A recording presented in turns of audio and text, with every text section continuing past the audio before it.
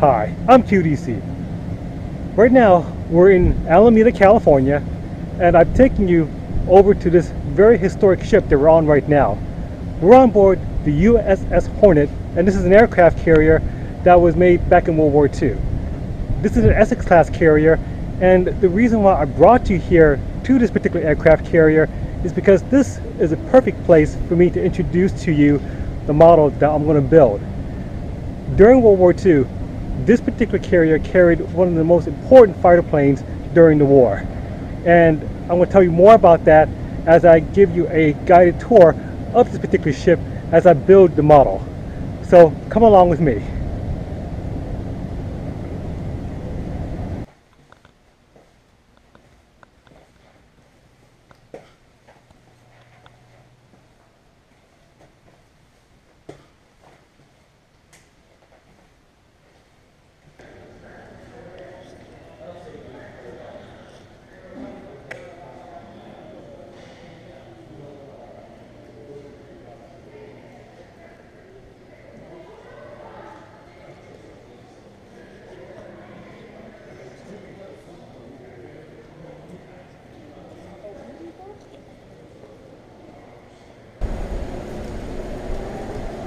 Right now we're inside the hangar deck, and this is the place where they held one of the most important planes of World War II. What I'm standing right behind me is the Wildcat, and the Wildcat was not here on the USS Hornet, as far as I know, not on this particular aircraft carrier, but during World War II, this particular aircraft carrier held a better fighter airplane. It held the F6F Hellcat. And that's what we're going to build today. Today we're going to build the Academy's F6F Hellcat at 1/72nd scale. So let's go start building this particular kit right now.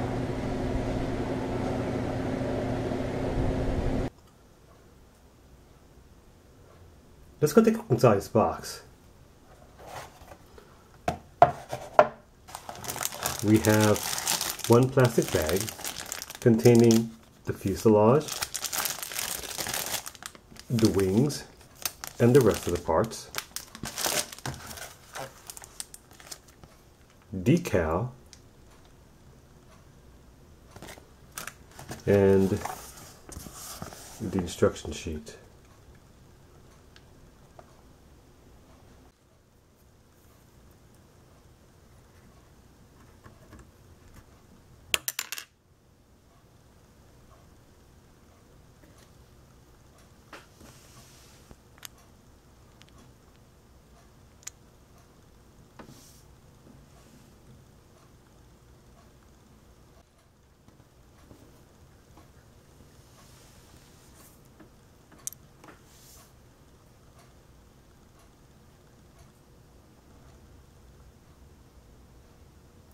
It's time for me to paint the interior. I already gave the cockpit a coat of black primer, and the reason why I'm painting the interior first is because it's easier for me to actually paint the interior now versus trying to do it later after I assemble the model completely.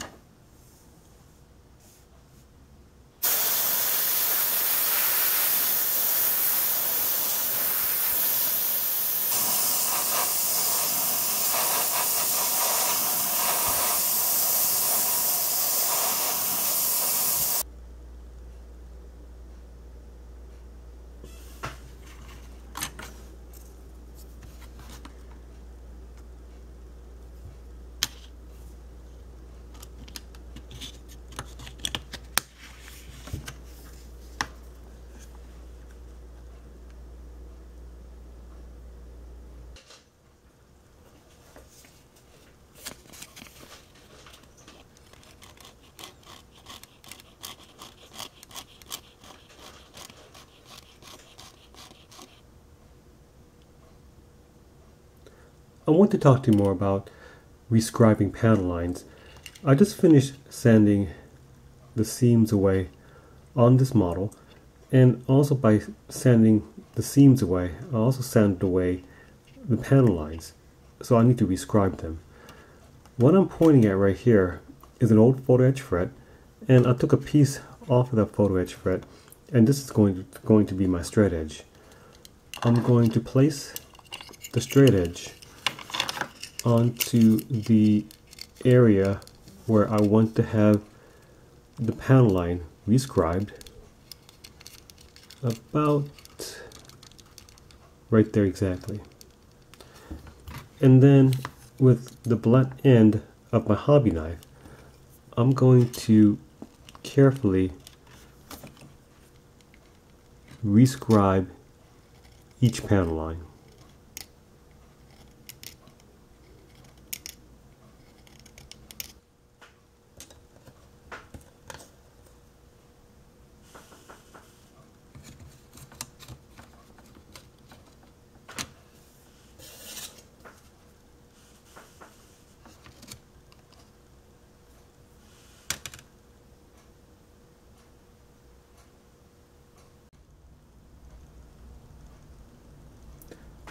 I'm going to make some holes for the gun barrels.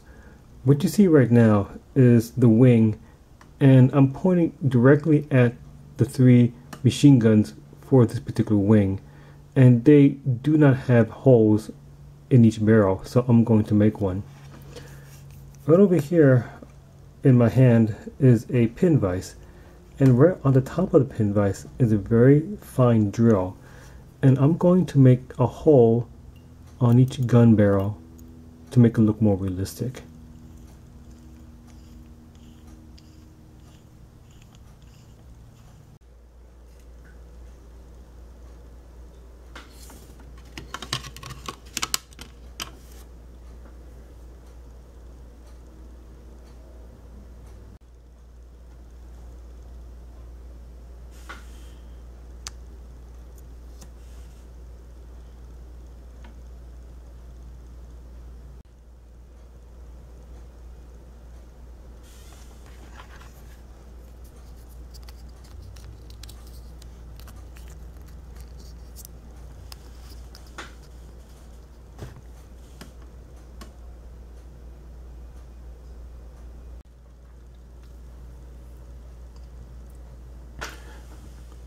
I just finished painting the engine.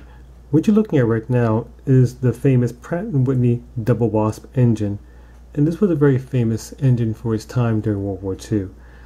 A lot of aircraft, fighter aircraft, use this particular engine, and this, in my opinion, was the key element that made the Hellcat so effective against the Japanese Zero airplane during World War II. I painted the entire engine black. Then I dry brushed each cylinder with the silver paint, and then I painted the engine cover with gray. Once the gray was dry, then I gave the entire engine a wash of black to simulate a used appearance.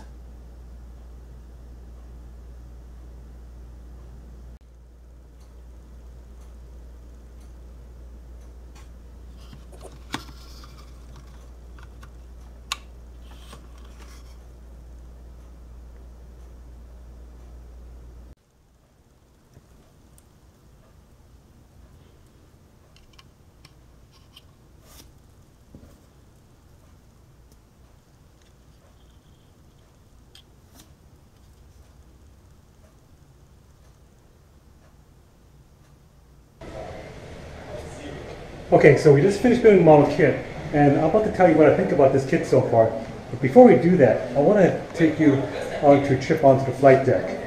So when all the pilots need to go up to the flight deck, they're going to have to take this particular way to get up there. Let's go ahead and pretend that there's going to be a, I don't know, an attack. And so all the pilots are going to run up this set of stairs. And then there's an escalator that propels the person to go even faster up into the flight deck.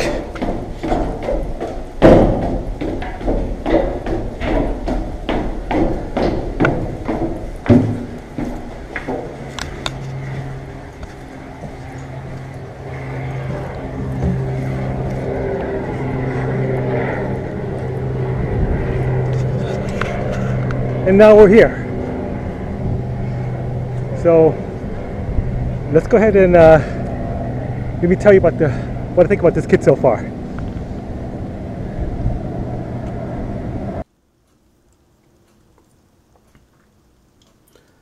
This is the computer model kit after assembly, and I find this model kit easy and straightforward to build. The only issue I had about this kit was the cockpit. There were some fitting issues, but other than that, this model kit was straightforward and easy to build. The details are very nice, and I recommend this model for all skill levels, including the advanced modeler. If you're an advanced modeler and looking for a simple, straightforward kit to build that's very quick to do, this would be a nice model kit for you. It's time for me to paint the model.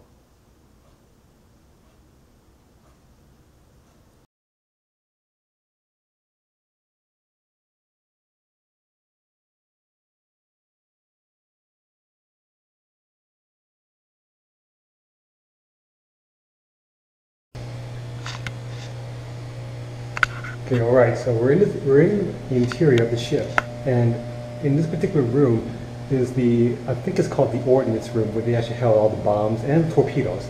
And in this particular place, I think this particular room has only torpedoes in there. As you can well see, there's this torpedo and these two torpedoes right over here. And one of the most amazing things about this particular room is that these torpedoes, when they're being serviced here, they have to be stored somewhere. And so they're stored right in here. I want to show you that right now. It's pretty gnarly. Take a look.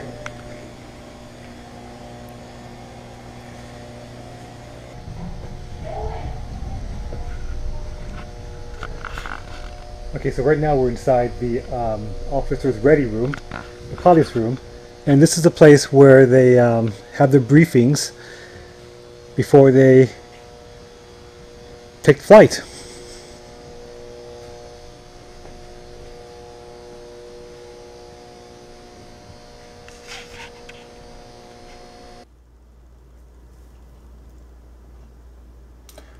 It's time for me to paint the model. I already gave the entire model a coat of black primer, but before I start painting the model, I want to tell you more about the color I'm going to use. Since we're on the USS Hornet and I'm giving you a tour of the ship, it's appropriate for me to actually paint this Hellcat in the colors of the USS Hornet. The USS Hornet, all their fighter aircrafts were painted an overall dark blue, so I'm going to do that.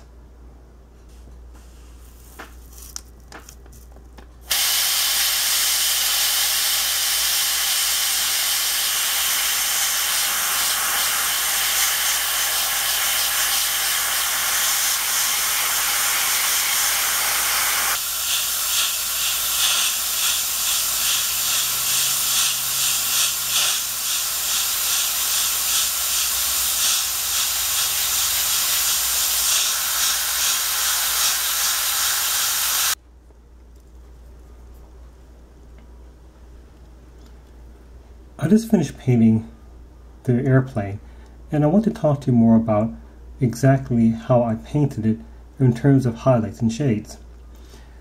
When the sun hits an object, it's going to cast highlights and shades.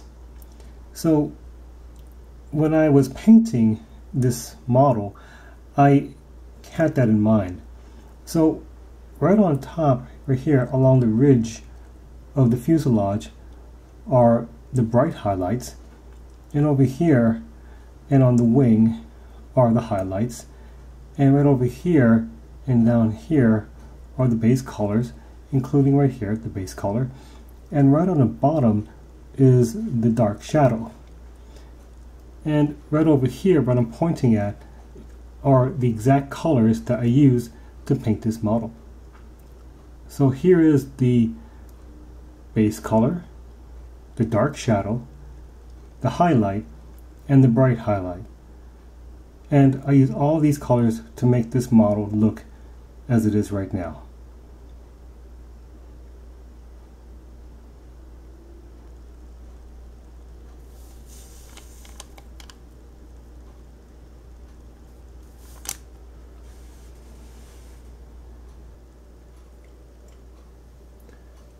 I'm going to simulate some chip paint by painting areas of the plane with silver.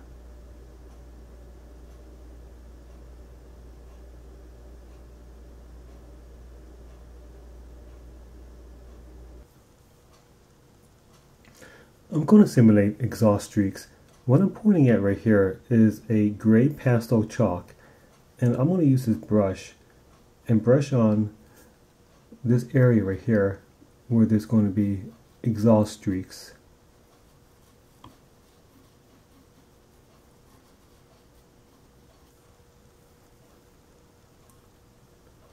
I'm going to simulate soot that came from machine gun blasts when it was firing. I'm going to use this black pastel chalk and brush that right along the wings right here to simulate the soot coming from the machine gun blasts.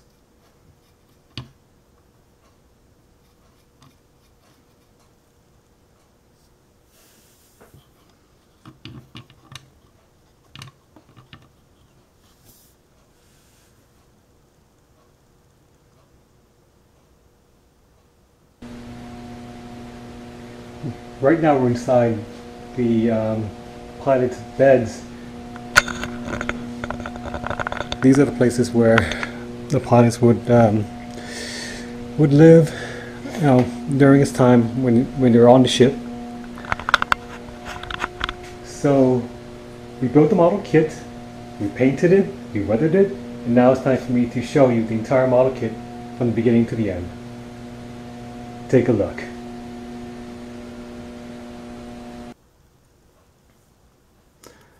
So this is the completed model kit after painting and weathering, and I think I've done a okay job. What I like about the best thing about my work is the overall appearance of my paint job.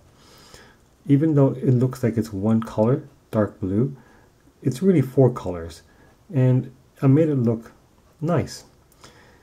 The details on the kit is very nice. And the only real complaint I have about this kit is the quality of the decal. They're not the best, but they're okay, really. Now there is one mistake that I made on this kit, and that's the wheels.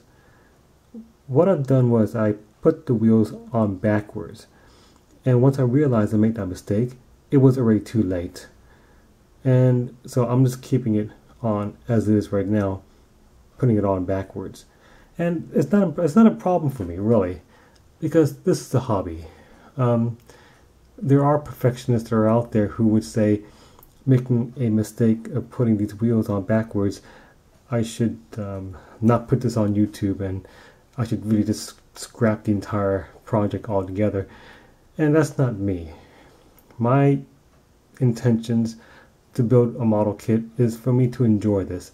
Even though I have made a mistake right there, it doesn't deter my enjoyment for making a model kit.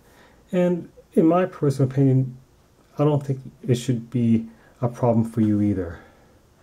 Building model kits, in my opinion, is supposed to be enjoyable. If you make a mistake, who cares? It's all about you. It's all about you enjoying this model kit. Anyway, this is a very nice kit, and I highly recommend this. And this plane has shot down more Japanese Zero fighters than any other plane in World War II. And this also had another nickname. It was called the Zero Killer, and for good reason. I'm going to add a link to an entertaining documentary about the Hellcat, and it's well worth for you taking a look at. So if you're interested in more about Hellcats, this documentary that I'm linking to at the end of the video would be well worth for you to watch.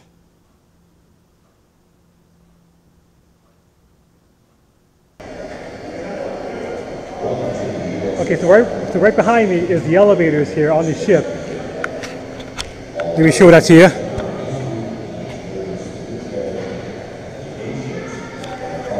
So what would happen is that during World War II, when the plane landed, it would land all the way to the forward of the ship, right on top of the elevator, right over there. And then this elevator would bring the ship, bring the plane down, excuse me, and put it into the hangar deck over here. So that completes this model project. What you're about to see is a video slideshow of this entire model kit. But before I go, as always, just because I put this video here on YouTube, it doesn't make me a model kit expert. I am not an expert. I'm just a regular guy just like you. So I hope this video encouraged you to build a model kit of your own.